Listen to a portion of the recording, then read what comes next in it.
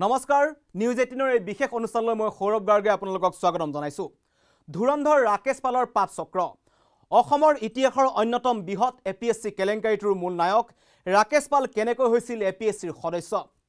কোন ৰাজনৈতিক নেতাৰ সান্নিধ্যই এপিএসসিৰ বাট মুকলি কৰিছিল ৰাকেশ পালৰ বাবে কোনটো ধৰ্মীয় অনুষ্ঠানত বহি চাকৰি বেহা পাতিছিল এইজন ৰাকেশ পালে গাৰু হিলছৰ তুৰাত জন্মগ্ৰহণ কৰা ধুৰন্ধৰ ৰাকেশ পালৰ বহু নজনা কথা আমাৰ এই বিশেষ প্ৰতিবেদনত কংগ্ৰেছৰ দিনৰ প্ৰতাপী মন্ত্ৰী গৌতম ৰয়ৰে ঘনিষ্ঠতা বৃদ্ধি পাইছিল ৰাকেশ পালৰ তাৰে সুযোগ গ্ৰহণ কৰিছিল ৰাকেশ পালে এটা ধৰ্মীয় অনুষ্ঠানৰ সৈতে জড়িত হৈ পৰে দুৰ্নীতিৰ সদাগৰ ৰাকেশ পাল অন্ধবিশ্বাসী একাংশ লোকৰ বাবে ভগৱান স্বৰূপ হৈ পৰিছিল এইজন ৰাকেশ পাল একাংশ ৰাকেশ পালৰ বশীকৰণ শক্তি আছে বুলিও বিশ্বাস কৰিছিল তেনেকৈ লাহে লাহে গৌতম ৰয়ৰ জৰিয়তে সেই সময়ৰ তদানীন্তন মুখ্যমন্ত্ৰী তৰুণ গগৈৰ সান্নিধ্যলৈ আহে গাৰো হিলছৰ তুৰাত জন্মগ্ৰহণ কৰা ধুৰন্ধৰ ৰাকেশ পাল লাহে লাহে ৰাকেশ পাল ৰাজনৈতিক শক্তিৰে বলিয়ান হ'বলৈ ধৰিলে তৰুণ গগৈক ব্ৰহ্মপুত্ৰ উপত্যকাত বঙালী ভোটাৰৰ সংখ্যা কম বুলি এক প্ৰকাৰ প্ৰমাণ কৰিব বিচাৰিছিল ৰাকেশ পালে লগতে বিজেপিয়ে ব্ৰহ্মপুত্ৰ উপত্যকাৰ বঙালীসকলক লৈ অনাগত দিনত যে ৰাজনীতি কৰিব পাৰে সেই বুলি তৰুণ গগৈক হেঁচা দিছিল ব্ৰহ্মপুত্ৰ উপত্যকাৰ বঙালী ভোটাৰসকলক হাতত ৰাখিবলৈ হলে চৰকাৰৰ উচ্চ পদস্থ পদত কেইজনমান বঙালী লোকক নিযুক্তি দিবলৈ সন্মতি কৰোৱাই তৰুণ গগৈ তাৰ ফলস্বৰূপে কেইজনমান বঙালী লোকৰ লগতে ৰাকেশ পালে তৰুণ গগৈৰ চৰকাৰৰ দিনতে এপিএসসি সদস্য হিচাপে নিযুক্তি লাভ কৰে কিন্তু অতি ৰহস্যজনক কথাটো হ'ল যে এপিএসসি সদস্য হ'ব পৰাকৈ কোনো ধৰণৰ শিক্ষাগত অৰ্হতা নাছিল ৰাকেশ পালৰ পূৰ্বে আদালতত ৰোটাৰী হিচাপে কৰ্মৰত ৰাকেশ পালৰ নাছিল কোনো উচ্চ শিক্ষা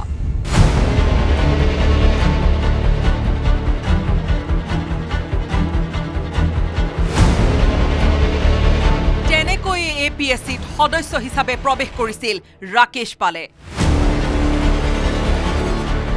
এপিএসসিত সদস্য নিযুক্তি লাভ কৰাৰ সমান্তৰালকৈ গুৱাহাটীস্থিত ধৰ্মীয় অনুষ্ঠানটোৰ চৌহদতে এটা অফিচ পাতি বহি ল'লে ৰাকেশ পাল তাৰ পৰাই আৰম্ভ কৰিলে দুৰ্নীতি কেলেংকাৰীৰ বজাৰ অতি কম দিনৰ ভিতৰতে ৰাজ্যৰ একাংশ প্ৰভাৱশালী লোক বিশেষকৈ ৰাজনীতিৰ সৈতে জড়িত লোক একাংশ ছাত্ৰ নেতা আৰু একাংশ দালালৰ লগ লাগি চাকৰিৰ মুকলি বজাৰ আৰম্ভ কৰিলে ৰাকেশ পালে ৰাকেশ পালে অতি চতুৰভাৱে 15% অতি দৰিদ্ৰ লোকক চাকৰি অন্য উপায়েৰে দিয়াইছিল আৰু যেতিয়াই প্ৰশ্ন উত্থাপন হৈছিল তেতিয়াই দুখীয়া দৰিদ্ৰ লোককো চাকৰি দিয়াৰ কথা সংবাদ মাধ্যমত প্ৰচাৰ কৰি দেখুৱাইছিল ৰাকেশ পালে ইফালে তৰুণ গগৈৰ চৰকাৰৰ আগৰ পৰাই এপিএসসিত চাকৰিৰ কেলেংকাৰীৰ প্ৰসংগ উত্থাপন হৈ আহিছিল এপিএসসিত কেলেংকাৰী হোৱাৰ তথ্য সদৰি কৰি সেই সময়ত গুৱাহাটীত ধৰ্ণাত বহিছিল অখিল গগৈ জিতুল ডেকাকে ধৰি বহু দল সংগঠনে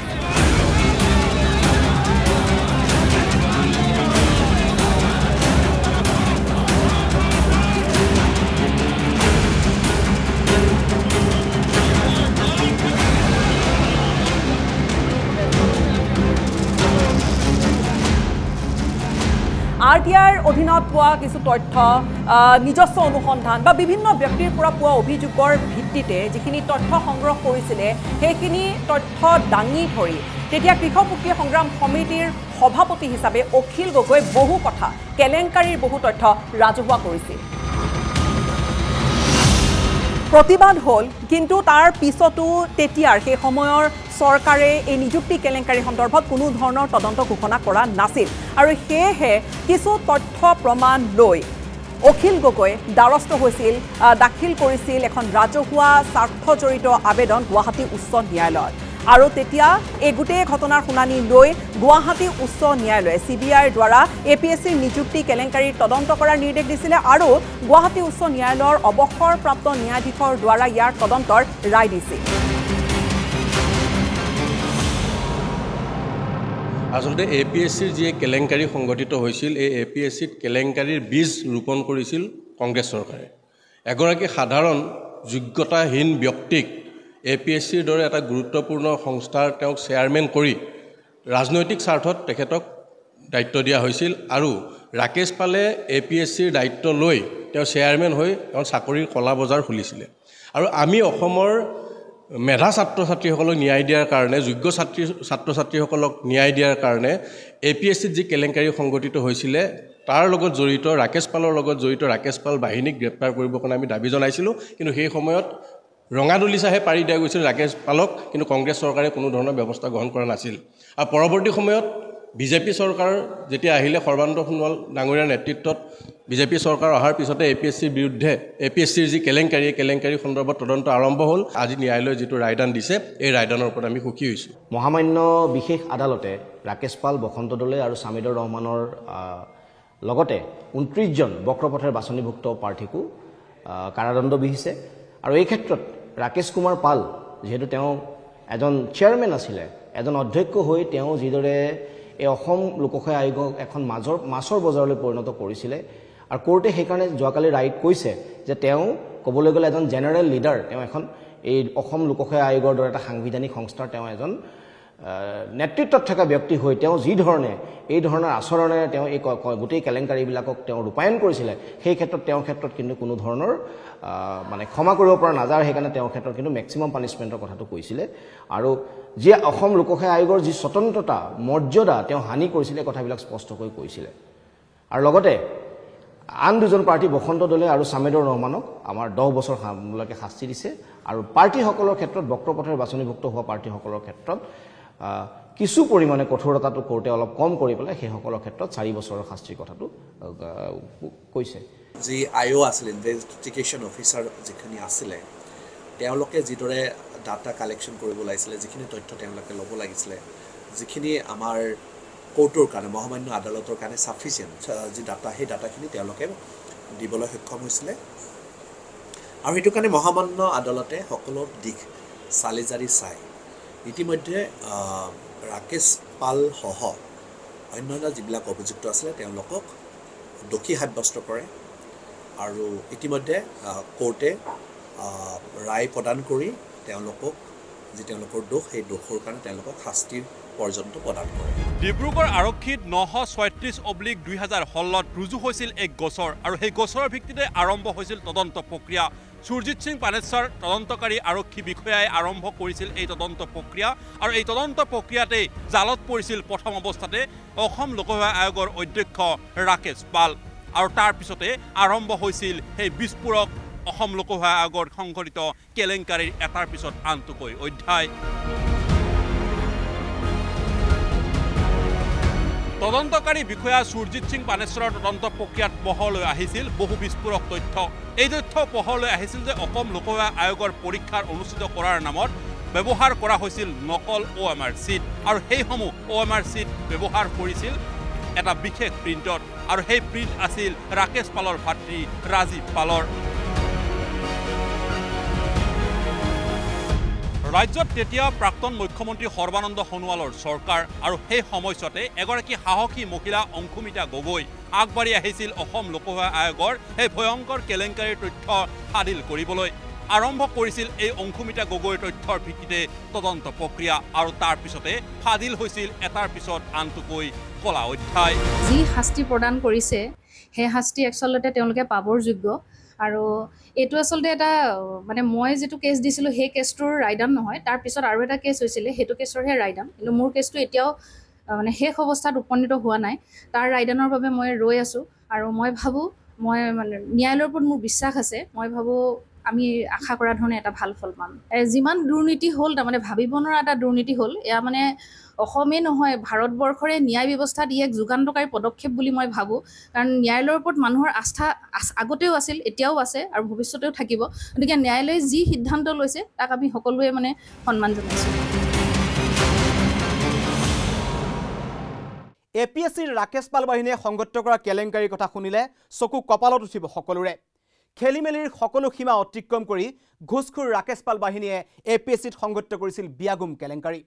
ধন লোভৰ লালসাত ৰাকেশ পাল বাহিনীয়ে এটা প্ৰজন্মৰ জীৱন ধ্বংস কৰি জধে-মধে নম্বৰ বৃদ্ধি কৰিছিল একাংশ অযোগ্য প্ৰাৰ্থীৰ নিজ গৃহৰ নামটো লিখিব নজনা একাংশ প্ৰাৰ্থীয়ে ৰাকেশ পালৰ দিনত পাইছিল APSC চাকৰি তদন্তত ৰাজহুৱা হ'ল বক্ৰপথৰে APSCত চাকৰি লোৱা বহু তথ্য ধন লোভৰ লালসাত ৰাকেশ পাল বাহিনীয়ে এটা প্ৰজন্মৰ জীৱন ধ্বংস কৰি জধে-মধে বৃদ্ধি কৰিছিল একাংশ অযোগ্য প্ৰাৰ্থীৰ বহি নম্বৰ সেই সময়ত ধন দিলেই পাছ কৰিছিল APSCৰ পৰীক্ষা তদন্তত ৰাজহুৱা হ'ল বক্ৰপথৰে APSCৰ চাকৰি লোৱাসকলৰ নম্বৰ বৃদ্ধিৰ তথ্য অমৃতৰাজ চৌধুৰীয়ে লাভ কৰিছিল 714 নম্বৰ টেবুলেশ্যন চিটত বঢ়াই দিয়া হৈছিল 854 নম্বৰলৈ পুষ্কল গগৈয়ে সাধাৰণ জ্ঞানত লাভ কৰিছিল 130 নম্বৰ 50 নম্বৰ বৃদ্ধি কৰি 180 নম্বৰ কৰি দিয়া হৈছিল পুষ্কল গগৈয়ে ইংৰাজীত পাইছিল 143 নম্বৰ বঢ়াই 193 কৰা হৈছিল ৰাজনীতি বিজ্ঞানত পুষ্কল গগৈয়ে পাইছিল মাত্ৰ 80 নম্বৰ বৃদ্ধি কৰি দিয়া হৈছিল 120 নম্বৰলৈ কল্যাণ কুমাৰ দাসৰ নম্বৰো টেবুলেশ্যন চিটত 270 নম্বৰ বঢ়াই দিয়া হৈছিল 588 নম্বৰ লাভ কৰা কল্যাণ কুমাৰ দাসক দিয়া হৈছিল 856 নম্বৰ ত্ৰিতুৰাজ দলে পুৰঞ্জিত পাইছিল 130 নম্বৰ বৃদ্ধি কৰি দিয়া হৈছিল 150 লৈ সুকন্যা দাসৰ 8খন বহিৰ 2খন বহি জাল বুলি প্ৰমাণিত হৈছে আকাশী দুৱৰাই 4খন উত্তৰ বহিত 331 নম্বৰ পাইছিল ৰাকেশ পাল বাহিনীয়ে এই নম্বৰ বৃদ্ধি কৰিছিল 551 নম্বৰলৈ আকাশী দুৱৰাক মুঠ 220 নম্বৰ বঢ়াই দিয়া হৈছিল ধীৰাজ কুমাৰ জৈনৰো মুঠ নম্বৰ বৃদ্ধি কৰা হৈছিল অনলজ্যোতি দাস ফাৰুক আহমেদৰ নম্বৰ বৃদ্ধি কৰিছিল ৰাকেশ পাল বাহিনীয়ে ধ্ৰুৱজ্যোতি হাতী বৰুৱাৰ 130 নম্বৰ বৃদ্ধি কৰা হৈছিল 717ৰ বিপৰীতে 874 নম্বৰ লাভ কৰিছিল SCS ধ্ৰুৱজ্যোতিয়ে ৰুমিৰ টুম্পিৰ ক্ষেত্ৰত বৃদ্ধি কৰা হৈছিল 200 নম্বৰ 578ৰ বিপৰীতে 778 নম্বৰ বৃদ্ধি কৰা হৈছিল টিংমুংপিৰ ঐশ্বৰ্য জীৱন বৰুৱাৰ 2খনকৈ উত্তৰ বহিত মুঠ 8খনকৈ অতিৰিক্ত পৃষ্ঠা সংযোজন কৰিছিল ৰাকেশ পাল বাহিনীয়ে অবিশ্বাস্য যেন লাগিলেও ৰাকেশ পাল APSCৰ অধ্যক্ষ হৈ থকা সময়ত এনেদৰে জধে-মধে ধনৰ বিনিময়ত নম্বৰ বৃদ্ধি কৰাই APSCৰ বিষয় হৈছিল একাংশ অযোগ্য প্ৰাৰ্থী যিসকলৰ ভিতৰত আছে বহু শক্তিশালী ৰাজনৈতিক নেতাৰ সন্তানো কিন্তু সময়ৰ প্ৰাকচক্ৰত ধৰা পৰিল সকলো ধন দি প্ৰশাসনিক বিষয় হোৱাৰ সপোন দেখা সকলৰ এটা ঠিকনা হ'ল কাৰাগাৰৰ বন্ধ কোঠৰী অৱশেষত শেষ ৰক্ষা নহল পাল বাহিনীৰ ৰাকেশ পালৰ লগতে ধন বলৰে টকা দি APSCৰ চাকৰি লোৱা সকলৰ ঠিকনা হ'ল এতিয়া কাৰাগাৰৰ বন্ধ কোঠৰী বক্ৰপথৰে APSCৰ অধ্যক্ষ ৰাকেশ পালক টকা দি কৃষি উন্নয়ন বিষয়ৰ চাকৰি লৈছিল 32 গৰাকী প্ৰাৰ্থীয়ে দীৰ্ঘদিন ধৰি চলা বিচাৰ প্ৰক্ৰিয়াৰ অন্তত বিশেষ ন্যায়াধীশৰ আদালতে বিহিলে শাস্তি 32 গৰাকী অভিযুক্তক কাৰাগাৰলৈ প্ৰেৰণ কৰিলে বিশেষ ন্যায়াধীশৰ আদালতে কিন্তু প্ৰশ্ন হয় ৰাকেশ পালৰ দৰে কুখ্যাত অপৰাধীৰ বাবে 14 বছৰ জেলেই পৰ্যাপ্ত নে অৱশ্যে এতিয়াও ৰাকেশ পালৰ ডিব্ৰুগড়ৰ ওচৰৰ শুনানি বাকী আছে কৈ থাকিলেও উৰ নপৰে ৰাকেশ পাল বাহিনীৰ কুকীৰ্তি লাখ লাখ টকাৰ বিনিময়ত APSCৰ চাকৰিৰ বজাৰ পাতিছিল ৰাকেশ পাল বাহিনীয়ে যোগ্য প্ৰাৰ্থীক বঞ্চিত কৰি টকাৰ বিনিময়ত পাল বাহিনীয়ে পৰীক্ষাত উত্তীৰ্ণ কৰোৱাই দিছিল একাংশ অযোগ্য প্ৰাৰ্থী টকাৰ বিনিময়ত বঢ়াই দিয়া হৈছিল প্ৰাৰ্থীৰ নম্বৰ নিজৰ গৃহ জিলাৰ নামটো লিখিব নজনা প্ৰাৰ্থীও ৰাকেশ পালৰ দিনত পাইছিল চাকৰি কোনোগৰাকী প্ৰাৰ্থীয়ে আকৌ উত্তৰ বহিত একো নিলিখাকৈয়ে উত্তীৰ্ণ হৈছিল চাকৰিত কোনোৱে মেইনছত ফেইল মাৰিও লাভ কৰিছিল চাকৰি নিজৰ পকেটৰ পৰাহে যেন নম্বৰ দিছিল ৰাকেশ পাল বাহিনীয়ে ৰাকেশ পালৰ ফ্লেটত উদ্ধাৰ হোৱা টেবুলেশ্যন চিটত লিপিবদ্ধ হৈ আছে কুকীৰ্তিৰ জঘন্য কাহিনী এই জঘন্য কেলেংকাৰীৰ তদন্ত অব্যাহত থকাৰ সময়তে পোহৰলৈ আহিছে কেতবোৰ চাঞ্চল্যকৰ তথ্য জানিব পৰা মতে ৰাকেশ পালৰ ফ্লেটত উদ্ধাৰ হোৱা টেবুলেশ্যন চিটত লিপিবদ্ধ হৈ আছে বহু কুকীৰ্তিৰ কাহিনী বহু প্ৰাৰ্থীক টকাৰ বিনিময়ত পৰীক্ষাৰ উত্তৰ বহিত বঢ়াই দিয়া হৈছিল নম্বৰ 100 পৰা 200 নম্বৰ পৰ্যন্ত বঢ়াই দিয়া হৈছিল এই বিষয়াসকলক কেৱল নিজৰ স্বাৰ্থৰ বাবে কিমান তললৈ নামিব পাৰে মেধাৱী যোগ্য প্ৰাৰ্থীৰ তেজ খুহি খোৱা ৰাকেশ পাল।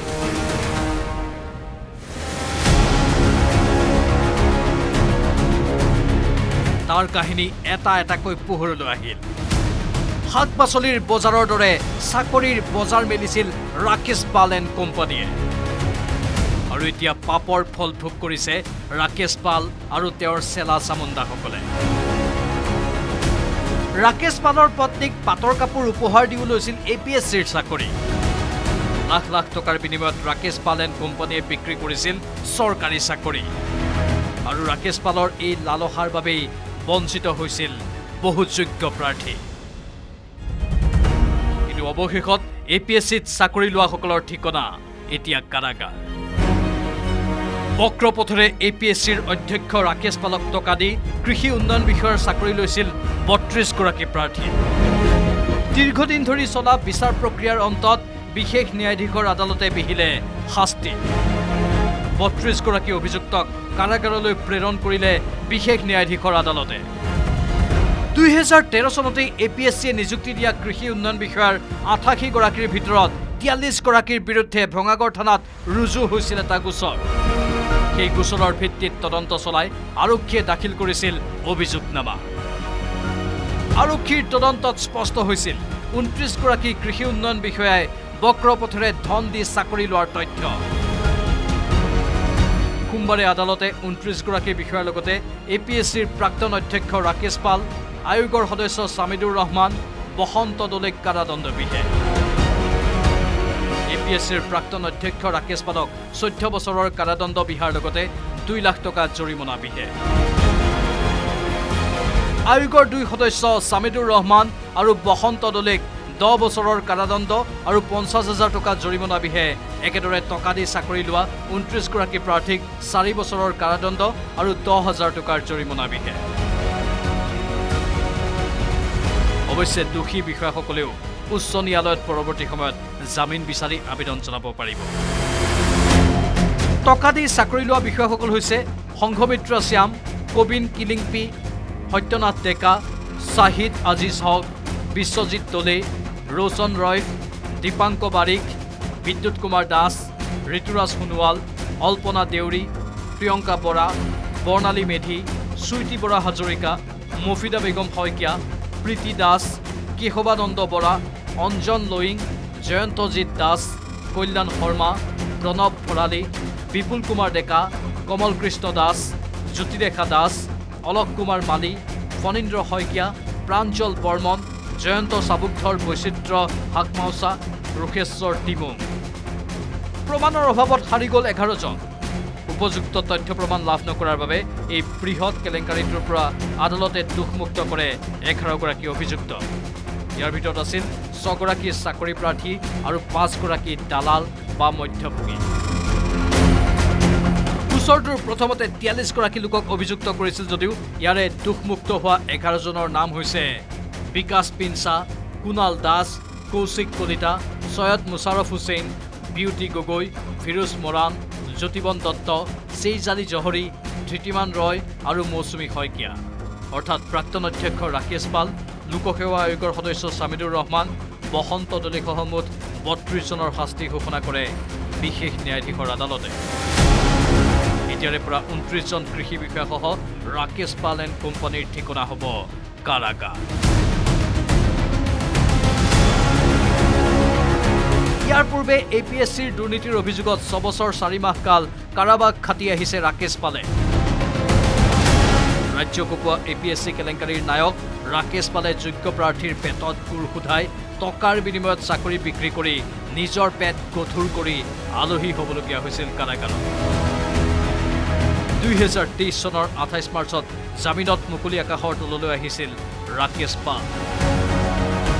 জামিনত মুক্তি পোৱা ৰাকেশ পালক ভজন কীৰ্তনত ব্যস্ত হোৱা দেখা গৈছিল।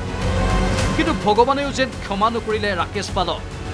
প্ৰশ্ন হয়, হাজাৰ হাজাৰ মেধাৱী ছাত্ৰ ছাত্ৰীৰ জীৱন ধ্বংস কৰি জঘন্য অপৰাধ কৰা ৰাকেশ পালৰ ১৪ বছৰৰ শাস্তি যথেষ্টনে?